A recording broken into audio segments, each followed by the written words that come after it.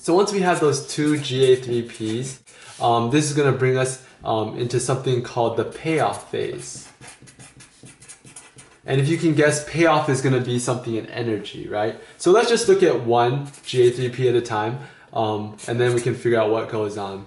So in the GA3P, we're going to get something called 1,3-BPG, right? And this is even higher in energy than ATP. So at one time, I've seen them asked before that, what's the highest energy molecule? Is ATP the highest energy conversion molecule? And the answer is no. 1,3-BPG is even higher. Pyruvate is even higher than that. So if they ever ask you, is ATP the highest energy currency? That's not true. So GA3P goes to 1,3-BPG. From there, we convert it into 3PG, which is phosphoglycerate. 2PG, and then we're going to go into something called PEP. This is a very important thing to remember, and I'll actually draw it out because I think it's very important, and pyruvate as well.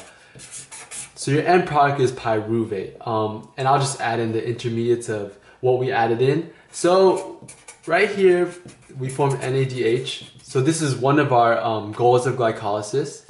And right here, if you could guess, we went from 2 phosphates down to 1. So where do you think that extra phosphate went?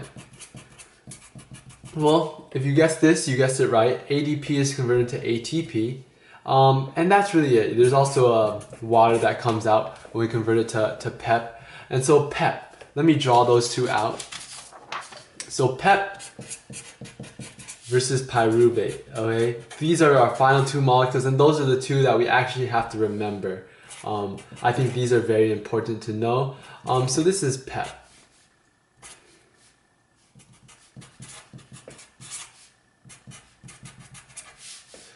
And so when we go from PEP to pyruvate, it's gonna look something like this. Okay, so what this P is, if I didn't mention before, is PO, it's just an inorganic phosphate group, but attached on. And so that's all you need to know, PEP versus pyruvate. And so what do we need to know? The final thing is the net reaction. This is probably the most important thing. If you don't remember anything, you need to remember this net reaction, okay, for glycolysis. If you don't want to remember all the little details, you do need to remember this. So the net reaction is what? So let's just think about it. We started out with glucose, correct? And then we ended up with 2 pyruvates, right? So that's pretty much the main gist of it. But let's think again. We had 2 ATPs that we created, and we also created 2 NADHs. And in the process, these two are not as important. We also made 2H plus and 2H2O. Those are just more like byproducts, so they're not too important, but these 3 are very important. And just to complete it on the other side, if we had ADP form, these ADP have to come from something, so they're going to come from ADP. And same thing with the NADH, they're going to come from NAD+. So that's the net reaction of glycolysis. And what you need to know after that is, well, once we have these pyruvate, what do we do? Okay, we have pyruvate, what can we do with it? Well, there's a couple of different things that we can do with it. There's 3 different pathways that they can go. So the first one is with oxygen.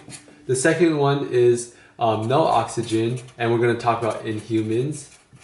No oxygen, and this is going to be in, like, for example, yeast.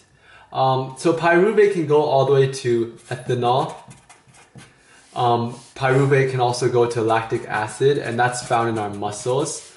With this, we'll show what exactly it goes down to, but the end product is CO2, but it also has a bunch of other things, namely 10 NADH, 4 ATP, and 2 FADH2 as a total. And so this will give you something we'll see later, but for now we'll just leave it like this. But for ethanol and lactic acid, let's talk about that for a minute. So let's figure out what's the reason why we even converted pyruvate to ethanol. And so there's a reason why. We have this NADH. Remember, from pyruvate we had these NADH molecules. Well, those are electron donors. So now we need to, in order to reform glycolysis, when we don't have any oxygen, we have to keep repeating glycolysis over and over again because that's all we have, right? But we need these NAD pluses, right? Remember in glycolysis we had that step between GA3P and 1,3-BPG. We converted NAD plus to NADH. So if you don't have any NAD plus, you can't complete glycolysis. So the reason why we convert pyruvate to ethanol is because now it can give us this NAD plus, it regenerates it. And the same thing happens for pyruvate to lactic acid. We're gonna have that same NADH to NAD plus conversion. So the main goal is just reforming NAD plus when we don't have any oxygen. All right, but let's see, if we want to go actually with oxygen, the pyruvate, what happens to it, okay? So let's see, pyruvate, we'll go, let's see, we have 2-pyruvate from one glucose molecule. So 2-pyruvate in the PDC complex, which is the pyruvate dehydrogenase complex, it's going to form 2-acetyl-CoA, okay? And this is a precursor to vitamin, and also it's going to form 2-NADH. And so always keep track of how much we have. And so this 2-acetyl-CoA will go now into something called the TCA or Krebs cycle. You guys probably remember this.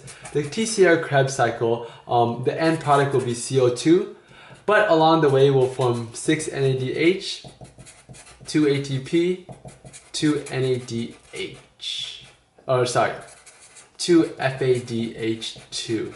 Alright, so we have these products, and so after all this, what do we do with NADH and FADH2? Well, let's count it up. So our total, our net, so we have number of NADH, well we have 6 from the TCA cycle, we have 2 from acetyl-CoA from the PDC cycle, but remember we also have 2 from glycolysis, right? FADH2, well we only have 2, just from the TCA cycle. ATP, we actually have 4 because we have 2 from the TCA cycle, and we also have 2 from glycolysis. And so keep track of these numbers. We have 10 NADH, 2 FADH2, and 4 ATP.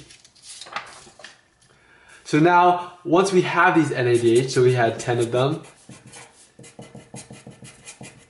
and we had 2 of these, and we had 4 ATP. And so in something called the electron transport chain, what's going to happen is this is going to happen in the mitochondria. And so this is in the matrix, and you're going to have this NADH and FADH2. And so what's going to happen is we're going to have something that converts this NADH now into NAD+, and so now we're going to lose an electron, and we're also going to lose that hydrogen. And so all these NADH will make this gradient inside the membrane have very positive H+. And so all these H+ will go into something called ATP synthase, which will convert ADP to ATP. So this hydrogen will create a proton motive force and then cause you to form ADP to ATP. And so what's the conversion factor? Well, this is what you need to know. 1 NADH will make 2.5 ATP. 1 FADH2 will make 1.5 ATP. So now if we remember this, we can just go over and we say this NADH will make 25 ATP, right? Because 10 times 2.5. This FADH2 will make 3 ATP. And remember from before we had 4 ATPs. So our net total is 32 ATP when we have oxygen. That's the most important thing. So 32 ATP is what's the net result after oxidative metabolism. You know, go through glycolysis, then the PDC, TCA, and now electron transport chain. And so that's pretty much all you need to know for the MCAT in order in terms of metabolism.